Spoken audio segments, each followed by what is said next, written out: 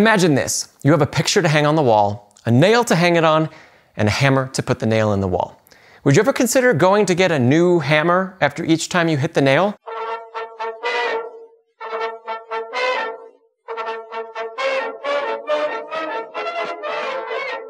Or would you just use the hammer that you already have?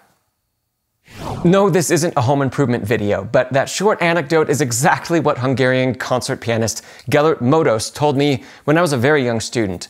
I had faithfully practiced a repeated note section using alternating fingering. It's what my teacher had told me. It was what was printed in the score itself as the best fingering choice.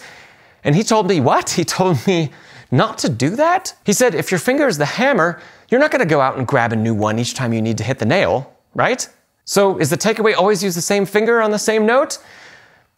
Not exactly. There's actually quite a lot of misconception about the use of alternating fingering at the piano. Piano with Johnny, a quite widely known and widely used platform for online piano lessons, dedicates one of the top 10 technique mistakes to this very concept.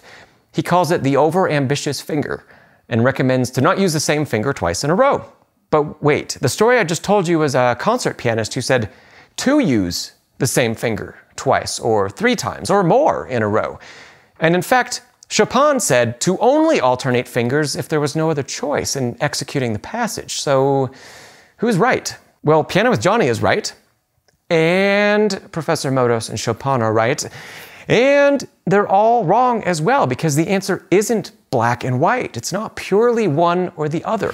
If we approach this topic through the lens of the beginner or even intermediate pianist, there's always a tendency at that level to use a single finger on the same pitches.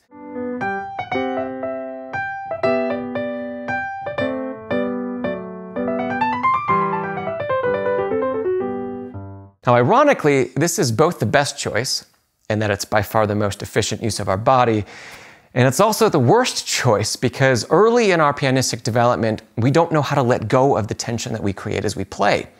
So for that reason, we always teach students early on to learn to alternate fingers on the same pitch.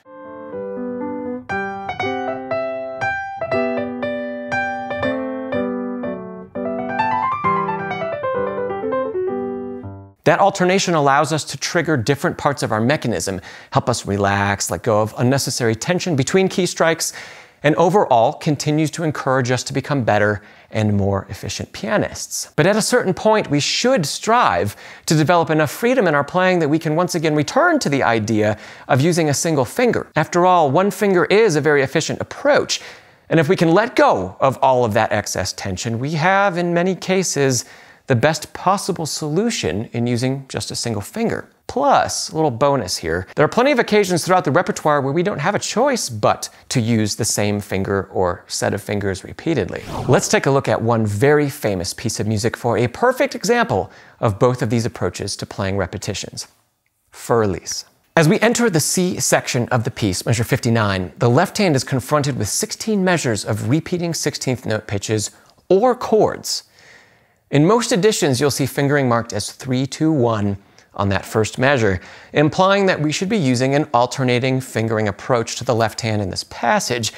And in fact, when most pianists first encounter this piece in their musical journey at the intermediate level, the best technique to employ is the alternating fingering as marked.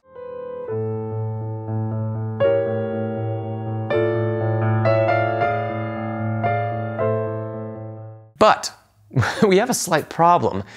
In measures 64, 65, and 66, the left hand needs to switch from playing single pitches to playing what basically amounts to a chord, still in 16th notes, still repeating the same notes for most of each measure.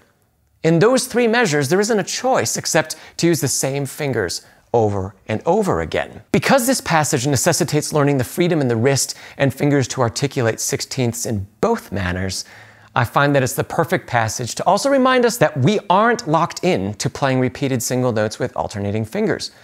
We have choices. Still not convinced that For Elise can or even should be played without that alternating fingering in the score? Take it up with Long Long.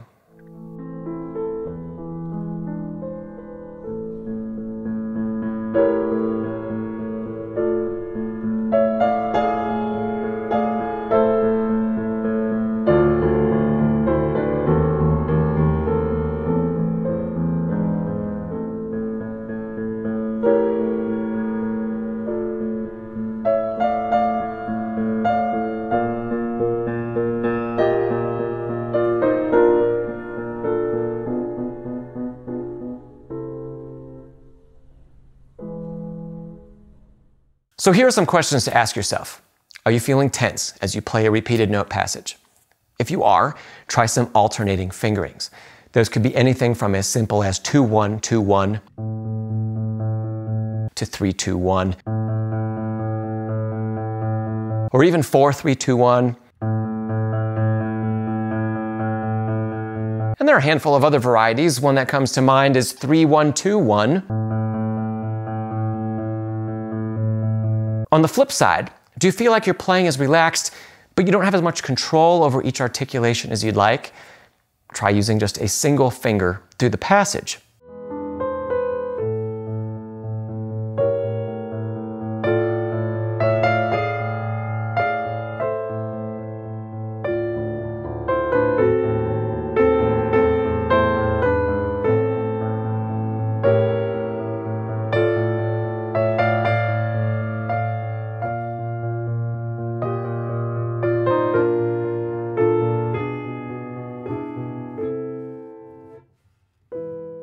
There are plenty of times where we can also use both techniques.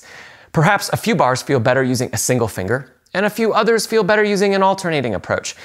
We can mix and match these types of choices even in the same passage. Now, before we wrap up today, this discussion wouldn't be complete unless we also talk about a few very advanced applications of these techniques. Not all of the time will we be able to interchange the approaches.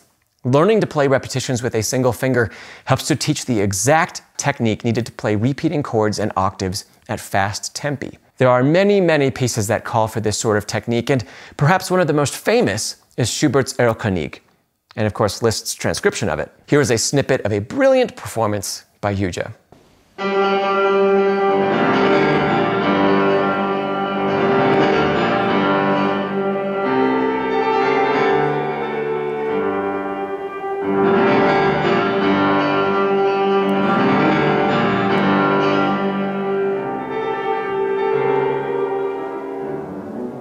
But there are also many times in the repertoire where repeated notes are simply so fast and so close together that we must play them with the alternating finger approach.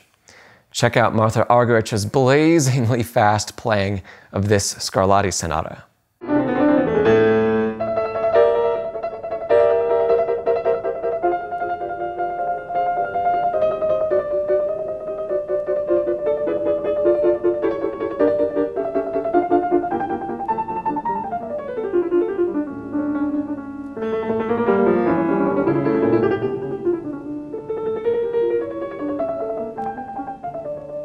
So today's takeaway, it's really important to learn both playing repetitions with alternating fingers as well as with a single finger. First off, having both as an option allows for so many more choices during practice and performance. And secondly, when you come across a passage where there is no longer an option, it won't be your first time thinking about the opposite approach. All right, that's all for today. Remember to practice smarter, not harder, and I'll see you next time you visit Pianist Academy.